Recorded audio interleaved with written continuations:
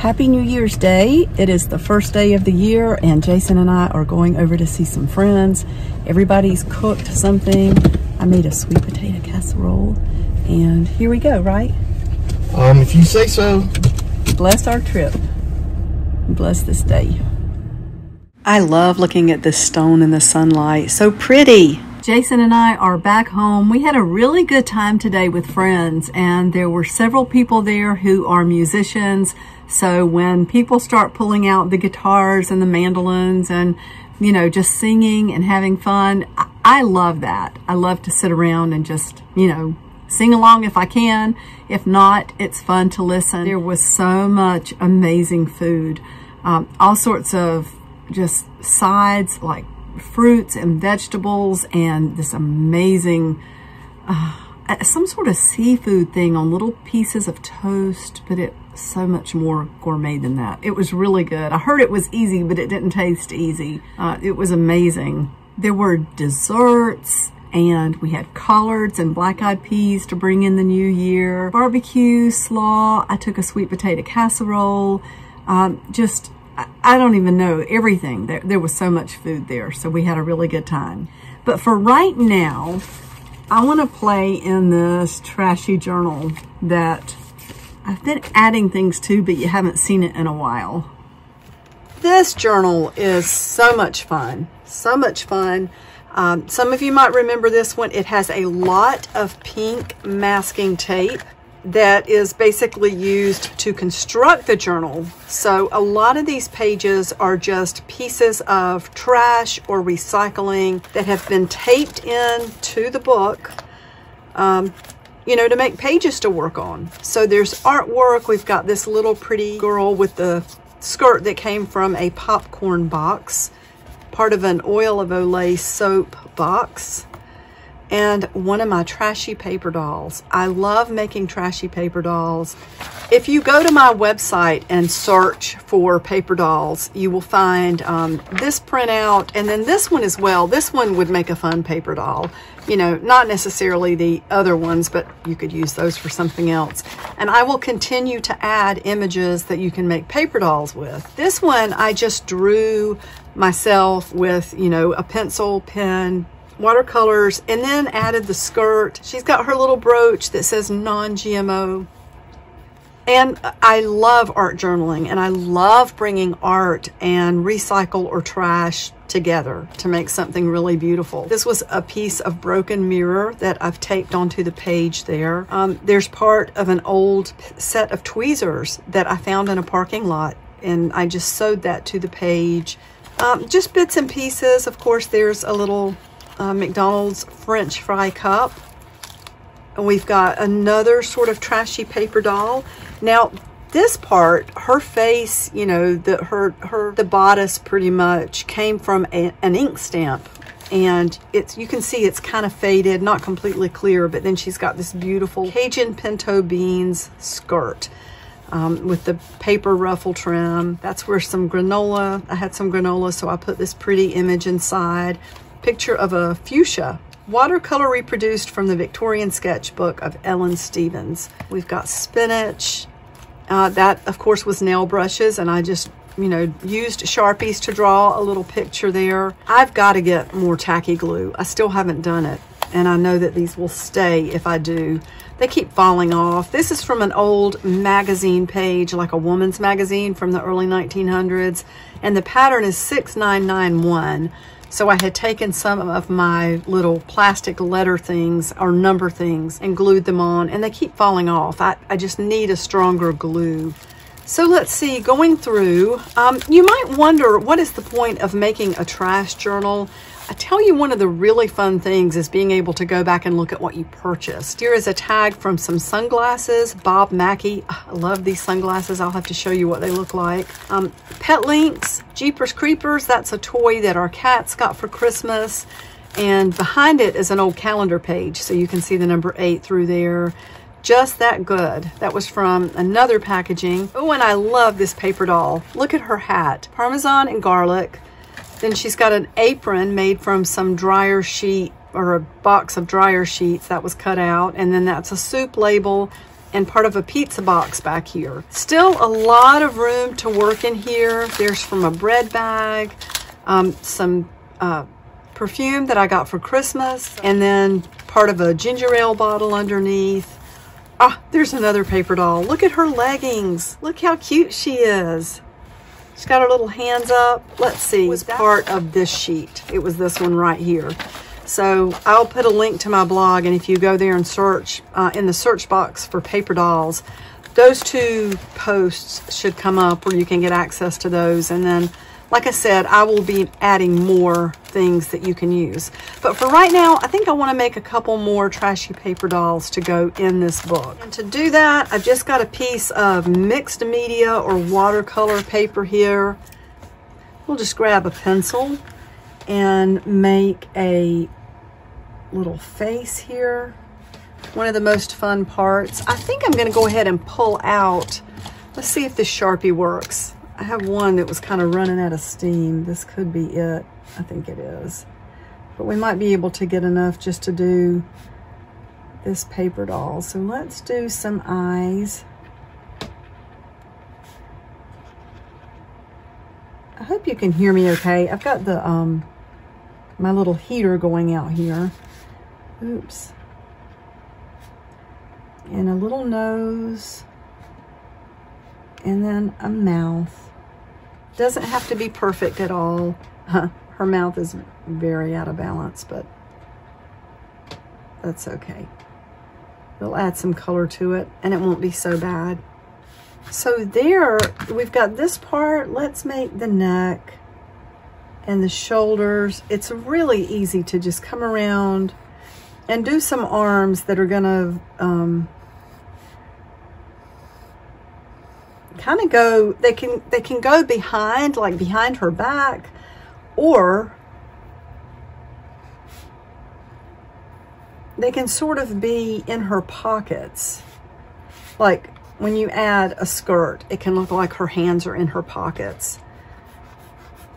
So now the fun part, so let's use some of our trash to make the clothes, but let's fix her eyes up a little bit here. I really got those uneven. Which, I mean, this tells you, please don't worry too much about things. You know, it's all a learning process. It's all so much fun. Let me see if I have a little paintbrush out here. Some of my paintbrushes are inside because, again, it's been so cold. This paintbrush is a little large. But maybe I can get away with putting some color on the, oh, and that pan is just about empty. That's got it. Put a little color in her face. And we could go ahead actually. So let's give her some hair hanging down. And maybe some little curly bangs, and maybe like a bun on top. I love doing these little hair buns on the paper dolls. And then we can come back and add some color in the hair.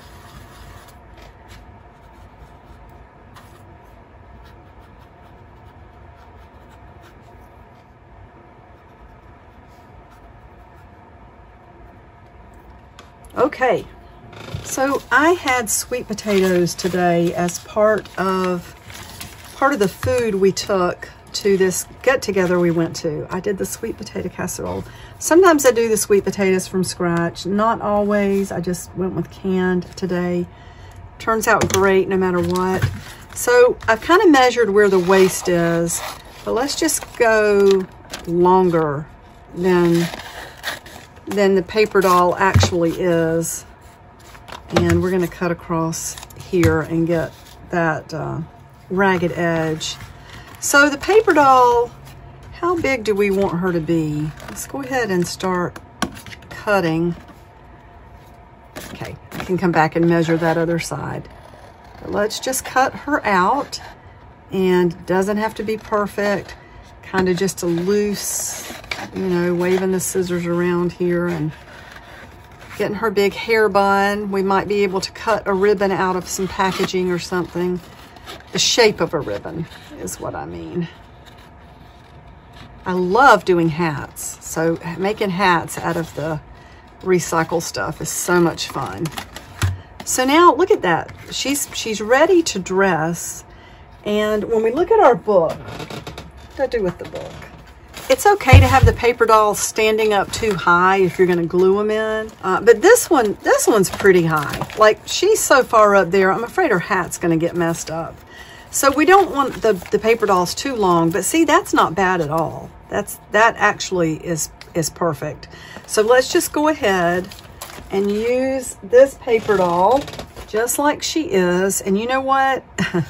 I've come out here without any glue. I'm so mad at myself. I've been shopping twice now to get tacky glue. And then I get out, I start shopping. I get everything but that.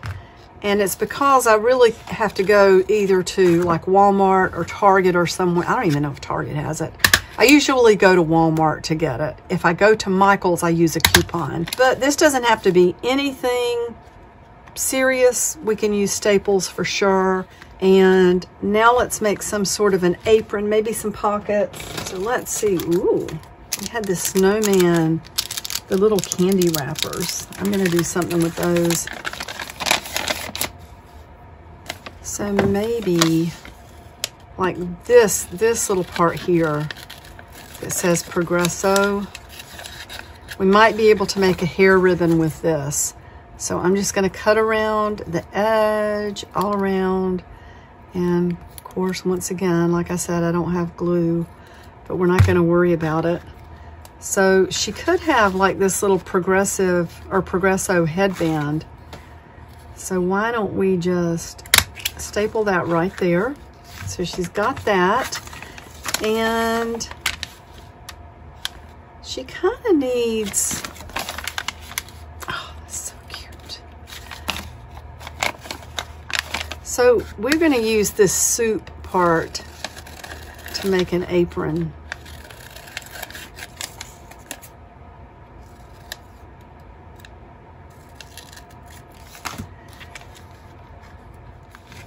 Okay, so what we'll do is just kind of give it some shape at the top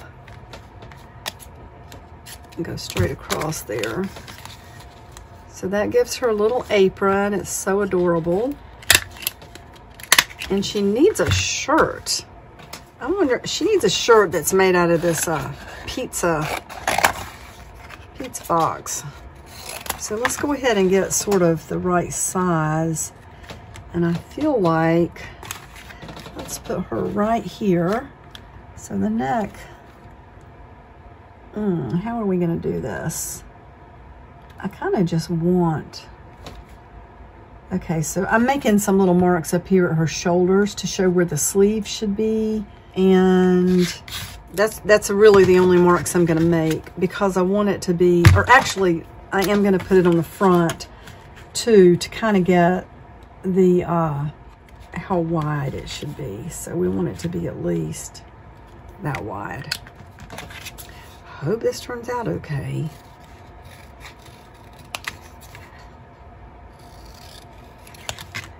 And then maybe we can cut some little sleeves. Yeah, see how cute that is? We could actually bring it up just a little bit. So let's trim that down and trim that down. And go ahead and put that on. Maybe we'll do the staples right in the middle to make it look like, almost like where a jacket would be. Now, if I had brought my glue out, we could add some more, well, we can add more embellishments. Could actually even use a sewing machine to add buttons. But if you want to sturdy up the back, so, you know, just say you want to use this not to glue into a book. And a lot of times I do this even if I am going to glue it into a book. I add a support on the back. You know, I might add something that's more the size of the whole skirt. And if you know, you could go ahead and cut the whole thing out to start with. I typically just do it piecemeal because I never know exactly what I'm going to end up with. So there is our trashy paper doll, and you can see, you know, you can kind of add things in the order you want to. Obviously, this has a lot of staples. You can use staples anytime you want to. You could have also used tape. I could have used tape for this. I may come back and add another layer when I've got my glue out here, but that's how easy the trashy paper dolls are. We could add some little boots at the bottom. I will probably come back and do that. And I'm out here with my sewing machine. It would be so easy just to sew some things into place. Like, that could almost be like some fancy skirt. Oh, look how cute that is. We've got these layers and the sewing machine. That was easy to add. All right, let's find a place for her in the trash journal.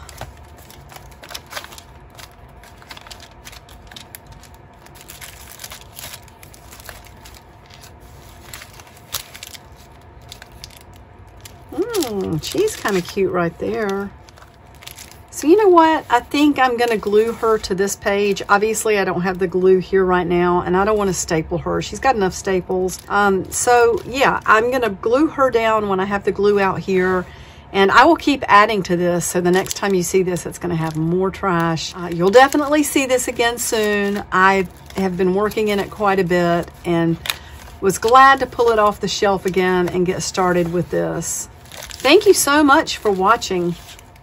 I really appreciate having you here. Please hit the like button if you like this content, and subscribe if you want to see more things like this. All right, bye for now.